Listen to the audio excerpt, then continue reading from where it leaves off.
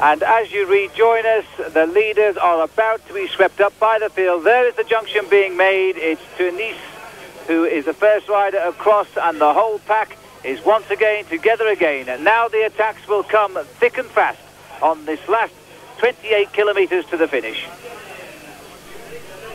Well, looking down here, you can see the space the riders managed to make for themselves between their bikes, despite the 200-strong bunch. But of course, when they start to fan out and change directions when people attack, that is when the riders start to touch wheels. And in fact, if you were down there in the bunch, the smell of burning rubber occasionally when tyres start to rub together can be quite strong. The danger is always there, of course, of crashes. Remember yesterday in the finish, we had one of the Brianzoli riders go down, Giovanni Bettoia. He fell down, amazingly enough, by himself in that big sprint of 190 riders. But it certainly spoiled the run for the finish of Sean Kelly. Always danger. And now we're back with the leaders again. Adri van der Poel on the far right here in the colours of the new Dutch champion. Dominique Gard is in this breakaway. Well, not really a breakaway at the minute, but more the head of the bunch. There's Van der Poel. 153 is Theo de Roy. Number 5, about to come into our picture. That's Dominique Gard. And Ludo Peters on the far side there in that green jersey. These men, very, very well renowned for their ability as strong workhorses to keep paces high. Ludo Peters in that lime-coloured jersey. Here we are down on the ground with them now. And it looks as though Adri has decided to... No, he's not. He's throwing it all away. I was going to say have his last meal of the day. He's been in the saddle now for 6 hours and 40 minutes. I thought he might be feeling a bit peckish, Richard.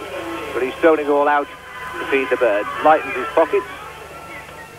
Oh dear me, and somebody's gone into the ditch here. Now that is what happens in the big bunch. This is one of the Roland Scala boys, and it is in fact one of their top riders, Rudy Patry. One of the sprinters has gone down in the ditch now. Paul, once the echelons form in the crosswind, the man on the inside might suddenly be pushed in that ditch. That's the most dangerous place to be in, actually. When the wind's coming from the right-hand side, everybody's scrambling down the left to try and get the last little bit of a shelter, and all of a sudden the rider in the front might make a small move to the left, and this waves back down the echelon, as they call it. And if your reactions aren't too good, when the wave gets to the back, you can find yourself flicked off the road and into one of these gutters. Well, life in that main field really is a very dangerous occupation indeed. But it looks as though Patry was all right. Thankfully, he narrowly missed that nasty strip of barbed wire fencing there. He'll be back on his bike now and out of the bunch for the rest of the day. Adri van der Poel. And just look at that pack. You can see why the riders on the outside run the risk of being flipped into the ditch, sometimes by accident and sometimes, I think, by intent. Well, not really so much by intent. It's more by accident. A lot of the riders are trying to get up to the front, especially at this late stage in the game. They're taking all the risks that they can. They're moving down the outside. Some riders even trying to get into the grass and move up that way. It's very, very dangerous to take these risks, but you can only win by taking risks. And one of the ideas is to get to the front as whichever way possible.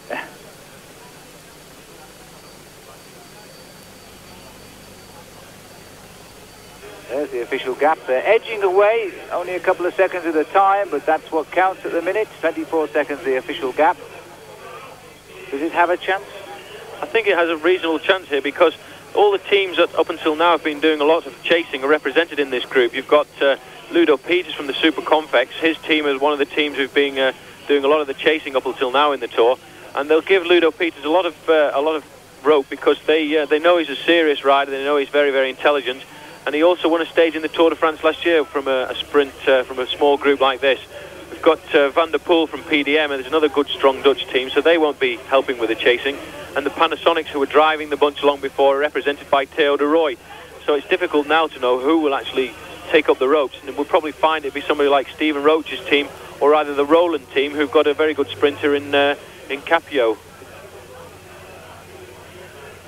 Well, unlike yesterday at this stage of the race, they are in very narrow lanes which continually twist. There's the yellow service vehicle being called in behind them.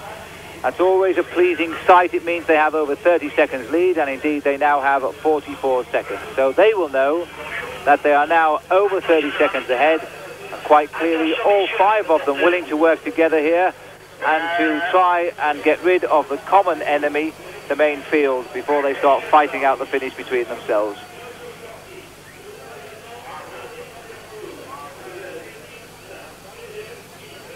Not a lot of wind today. It is quite a hot day. There's a slight cross breeze, but it really... Oh, and there's another crash here. This one has happened in the lanes, and obviously the road's now... And look at this, the whole field running across the field. This is an amazing sight in the Tour de France. Riders grabbing their bikes there and trying to get out and across the field as best they can. One or two calling the service. The whole field has collapsed. This is an amazing... And look at this here, too. Two riders trying to fight. Well, that's an amazing sight. The rider there trying to get involved in the fight was, in fact, Jesper Skibby. And service required there by the Caja team from Spain.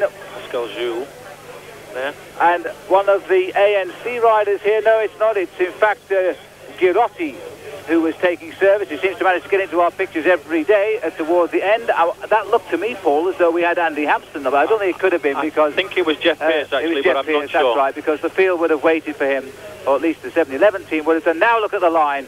The riders who have managed to extricate themselves from that pile-up are now having to fight their way back into contention. And it looks to me as though probably 40 or 50 riders were involved in that, what I think was a minor crash. I don't think anybody was seriously hurt, but it certainly disrupted the chase now after these five. Well, this is the kind of thing that can happen, Phil, when you've got so many riders, nearly 200 riders still left in the race, all of them trying to get to the front to organise the chase. The roads are very, very narrow. Riders will be trying to get inside through the gravel. And at this stage of the game, it only takes one rider to fall in the middle of that bunch when they're doing something like nearly 40 miles an hour for them all to fall down. It will be an advantage for this group in the front here because all the riders who are actually involved in the chase there will sit up for about 1 or 2 kilometres to make sure none of the team leaders or none of the Tour favourites were involved in that because obviously the Panasonics won't be near the front. They'll be making sure that Robert Miller hasn't fallen off. The Kaz riders will be making sure that Sean Kelly's okay. So this will give this break a possibility to get up to a minute and a half lead in possibly only 1 or 2 kilometres. So for the domestiques of the Tour de France, they've been called into action again there just when they thought that their day was done looking after the team leaders. Now they've got to try and bring them back into the race and make sure their bikes aren't damaged, and of course they too themselves aren't damaged, because this is the penultimate day for the leaders before they have to come out and show what they're really worth tomorrow in the long time trial. And there goes Peters again. Quickly jumped on there by Dominique Gard. Well, actually, Phil, when that last attack went from Ludo Peters, I did notice that Adri van der Poel was about to let his wheel go, and very quickly Dominique Gard moved in there to pull the gap back straight away. I wonder if Adri van der Poel was going to try and help him to get away, which convinces me even more now that if it does come to a sprint, well, I think we'll see Ludo Peters leading this sprint out from 500 or 600 metres.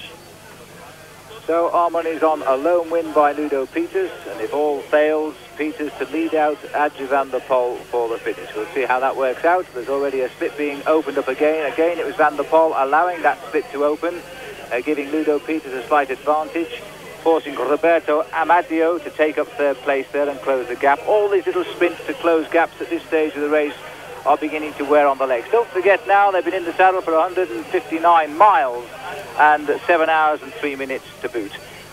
A long, long way, the longest stage in the Tour de France. Conditions are extremely hot, and we're inside the final 2 kilometres. So now we'll see what will happen. This is going to be a most tactical finish. They're going to feel a little bit safe from the main field. It hasn't come up to them at all.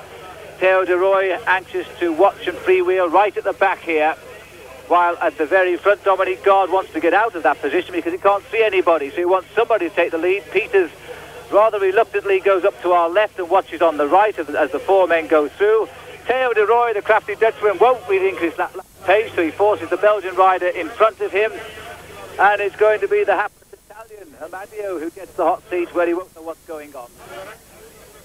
So Amadio leads the line through the trees, and it looks like Gard is going. No, it's Van der Poel is going. Adri van der Poel, and he's been spotted by Amadio, so he sits up. And the line is all together again now, coming into the final miles of the finish. These 5 riders, now it's a tremendous sprint. They've turned into the straight now. It's a